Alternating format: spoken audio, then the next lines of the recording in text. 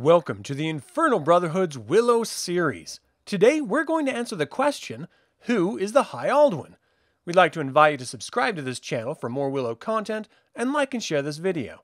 This information is taken from the Willow Sourcebook by Varney.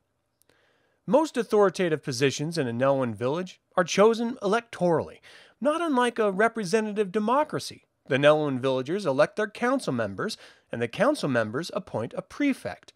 In Willow's village, the prefect is Burglekutt. The Aldwin is a different situation entirely. It is a master-apprentice appointment where, with the passing of the current Aldwin, their apprentice becomes the new Aldwin. If the current Aldwin has no apprentice, a neighboring village's Aldwin appoints the replacement. This is traditionally their own apprentice. Because Aldwins hold such sway over the health and welfare of the village, they are quickly adopted. The functions of an Aldwin include, but are not limited to, praying for good weather, abundant harvests, and rich mineral lodes, staving off premature death and physical catastrophe, and consulting the bones for omens of the future. But this isn't to say all Aldwins are gracious, which leads us directly to the tale of how Willow's village's Aldwin was appointed. His predecessor Aldwin was named Lugumph, before forsaking the name for the office of Aldwin. Lugumph was a horrible person.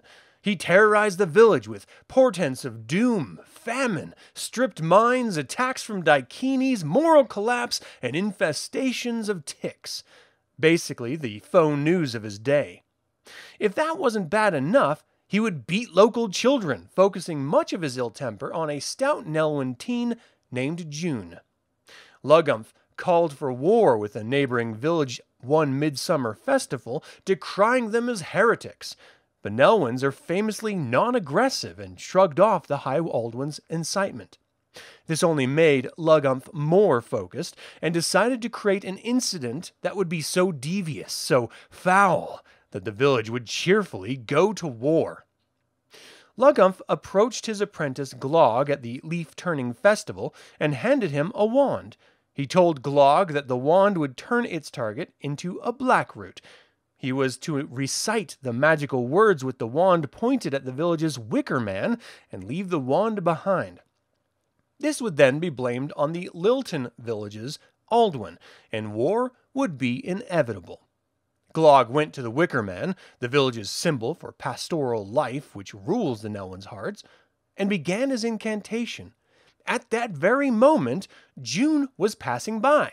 He witnessed Glog and took immediate action. June grabbed the other end of the wand and repeated the magic words exactly as Glog was saying them, only he finished before Glog could.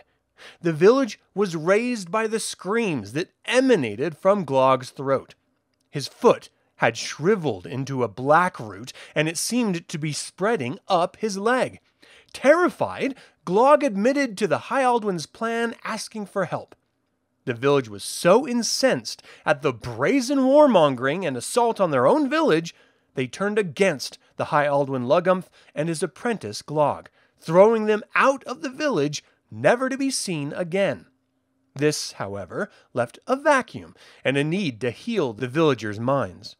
The village approached Lilton's High Aldwin, asking him to appoint someone in Lugumph's absence. The Lilton's Aldwin appointed June.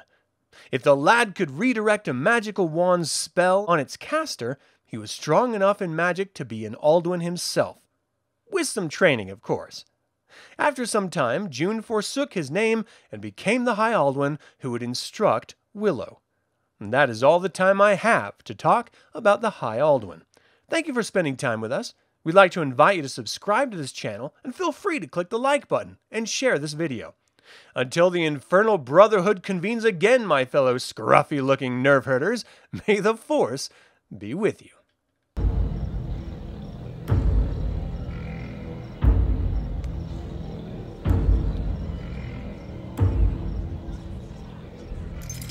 No apprentice this year!